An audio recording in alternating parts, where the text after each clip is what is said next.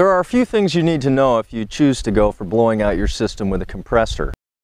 While it is easier and cheaper, it is a generally less thorough process than going the antifreeze route. And while you won't have to worry about flushing the antifreeze out of your system come spring, blowing out doesn't always get every last bit of water, and there will probably still be portions of the system that you will have to drain manually. Before we start, you're also going to make sure that you have a blowout plug that hooks up to your public water inlet. This also gives you something to hook the air compressor up to. Call your local RV store, they should have this one in stock.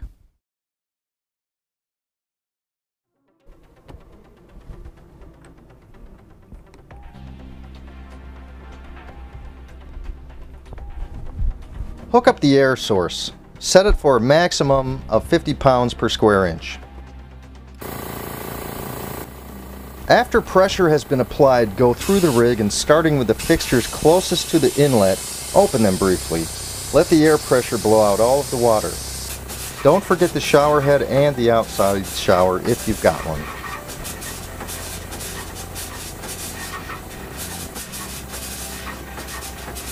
Remember to flush the toilet and use the toilet sprayer if there is one.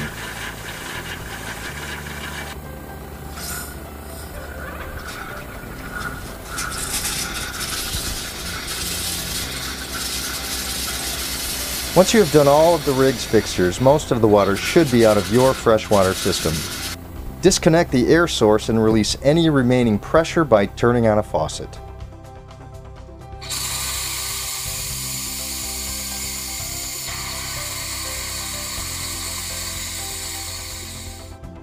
Remove the outlet line and inlet line from your freshwater pump. You'll have to drain them manually. The check valve in the pump prevents the air from clearing these lines. Remove any cartridge from any under sink filter and make sure the fixture is drained. Your freshwater system should now be in good shape for the winter storage months.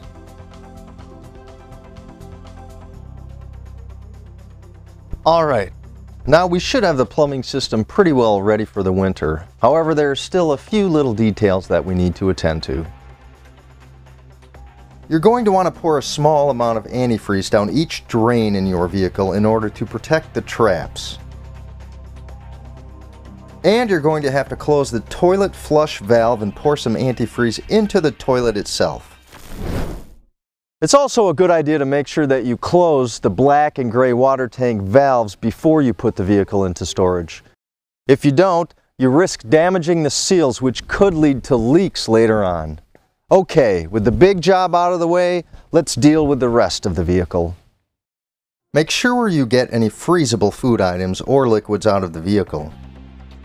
Check all the cabinets and storage areas and make sure you've gotten it all out. Even canned food should be taken out since they could freeze and split open. Clean out and shut down the fridge and leave the doors propped open before you put the rig into storage.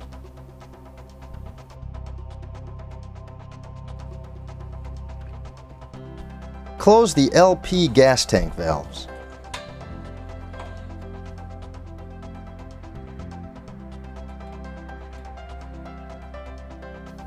Retract all of the slide outs and retract and stow any of the awnings.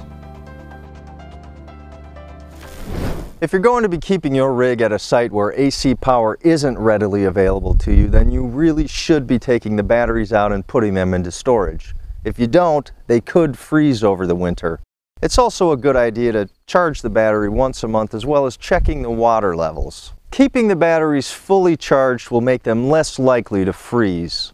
For safety's sake, make sure you store your battery in a well-ventilated area where it won't be exposed to sparks or extreme heat. If you choose to leave the batteries in the vehicle over the winter, make sure you disconnect them so that they won't be unnecessarily drained while not in use. Make sure to top off the charge every month just as you would do if you had removed the batteries. Leave the batteries connected and check the water level once a month if you're going to keep the rig connected to shore power. If you do remove or disconnect the batteries, make sure that you unplug the AC supply to the 12-volt converter.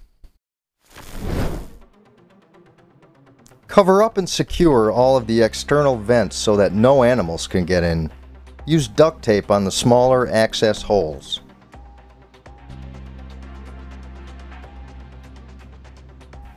Check the tire pressure. Be sure to bring all of the tires up to the maximum pressure rating as indicated by the sidewall. You can cover the tires for extra protection against weather and sun damage. If you've got a motorhome, top off the gas tank to keep the condensation out. You can also get a fuel stabilizer from your local supply store. Check your radiator's antifreeze. Add or replace antifreeze as needed. You should change the oil and filter before you put everything away. For diesel rigs, follow the manufacturer's recommended storage procedures. Try to leave at least one screened window open a crack with one of the roof vents open opposite. So long as the air is kept flowing through the rig, you should be free of mold and mildew.